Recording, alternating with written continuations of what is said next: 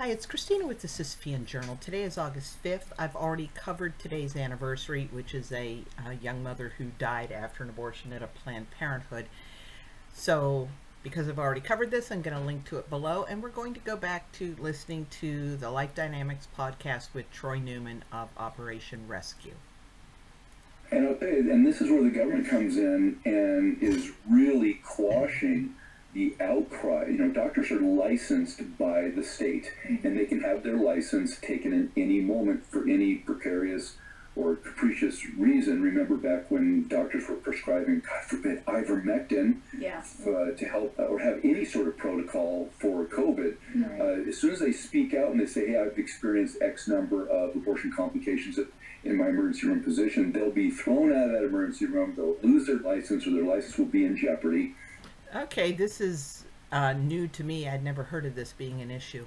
The government then comes in, hides the details on these autopsy results where the woman may have died. I remember Kristen Gilbert died from heart failure. Yeah. And she was a late-term abortion here in Wichita, Kansas. Took us 8 months to get the autopsy results. It was the longest autopsy in the history of the state of Kansas. Okay, and I'll provide the link to Kristen Gilbert below. Right in front of a poor kid that died on a football field from cardiac arrest. Just took him forever to figure out what caused his death. But we knew what caused Kristen Gilbert's death.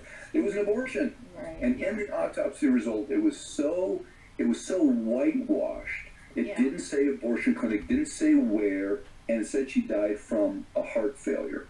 Well, yeah, when you die, your heart stops. Yeah. Okay? But when you read the whole thing, you know, they fancy it up with a lot of clinical language. She hemorrhaged. She hemorrhaged to death because her uterus was perforated by George Tiller and Leroy Carhart, both of them now deceased. And she bled out because they punctured her uterine artery and she bled to death. Well, I would think that any legitimate medical person who was looking at that autopsy would ask the question. And also as an example of whitewashing an autopsy, I'll link to Creer-Wynn Shepherd's an analysis of her autopsy below. Okay, what does a seemingly young and healthy person suddenly go into cardiac arrest, right? They ask these questions. And that's what these autopsies are supposed to tell you. I have made it kind of my job, if you will, to be a quasi-autopsy expert, because I wanted to see, let's compare some other autopsies. So I've actually read Whitney Houston's autopsy. I read that kid that was shot in Florida's autopsy. I read Michael Jackson's autopsy. You know, these become very public. And believe it or not, you actually have no right to privacy under HIPAA once you're dead. Yeah. Actually, that's not true. It depends on, some states are open record states where anybody can request the autopsy. Some states are closed record states where you have to be in certain categories of people to be able to get hold of the autopsy. And also it sometimes depends on where the autopsy was performed and the length of time between the death and the autopsy. We were able to get Sherry Graham's autopsy report because the autopsy was done more than 24 hours after she died, so she was no longer considered a patient at the hospital. And I'll link to Sherry Graham's death below too. They're doing an autopsy. Your full autopsies out there, and it's interesting when you read these, they'll say, hey, the decedent was found lying on her bed, face down. She's got a tattoo on her ankle of this. She had this, this, and this in her system. There's, I mean, some details you probably don't want ever made public because they're very private. They're analyzing your dead body and everything that has gone on, your medical history, all of the toxins that are in your body, all of your scars, and everything else. And it's all there. And if you have a tattoo, the exact wording of your tattoo is written on the autopsy. Now, it is. I've read them, and I didn't realize that Whitney Houston had tattoos, but she did. And so now you go over and I start looking at the same autopsy of a different person, but this person died from an abortion. And highly redacted, highly politicized, the word abortion never used. Sanitized. That's better. But interestingly enough, in the case of Becky Bell, who miscarried, they used the word abortion, which is the technical term for a miscarriage. An abortion is when the pregnancy ends with a dead baby prior to viability. There they use the word abortion. so that they can claim that instead of miscarrying while she was dying from aspiration pneumonia, they blamed the pneumonia on supposedly a criminal abortion. And they dragged that girl's parents all over the country trying to thwart parental involvement laws on the grounds that supposedly this law had resulted in Becky's death. When Becky died, she had information about a maternity home that she was thinking of going to. She could have traveled across state lines for a legal abortion.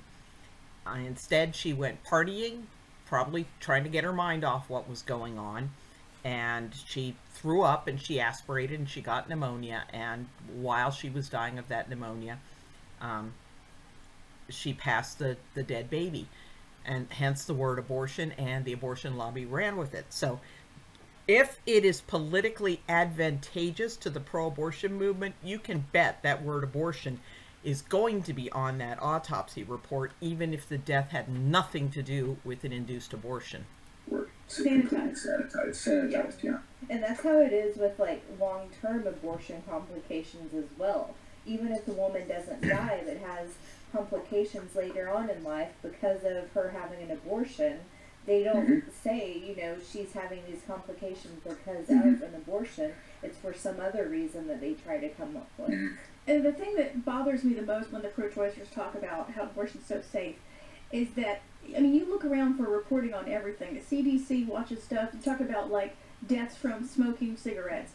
But the moment it comes to abortion, it's, oh, all these injuries and deaths, they're voluntary. Some states don't even take it. Some states collect the most basic of information. There's no standard, and there's no actual watching to see how safe it is because they know it's not. We can, and I'm going to kind of tie up this video here. We can look at the study that supposedly proved that you could do outpatient abortion on demand at a freestanding clinic without any state oversight, JIPSA, Joint Program in the Study of Abortion. And that was just getting records from abortion clinics, their own reporting of their complications. So first of all, it's not going to include women who just went to their primary care physician or to their obstetrician, their gynecologist, to the emergency room. It's only going to include women who had a complication that the clinic documented.